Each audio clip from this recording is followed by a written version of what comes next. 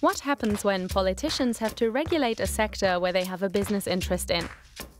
Or when a firm makes a donation to a political party and then applies for public funds or seeks favorable treatment?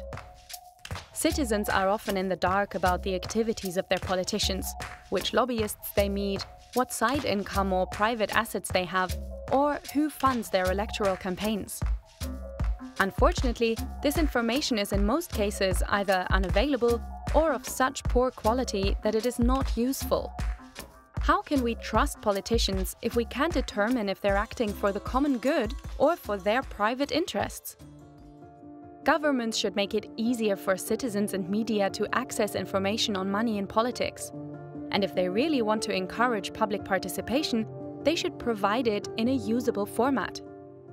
This information should be also harmonized in line with international standards, so oversight agencies are in a better position to monitor and compare information between different countries.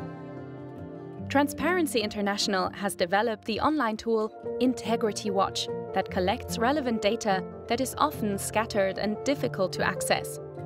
We make it easy to use, so citizens, journalists, and civil society can monitor the integrity of decisions made by politicians. Learn more at transparency.org/integritywatch.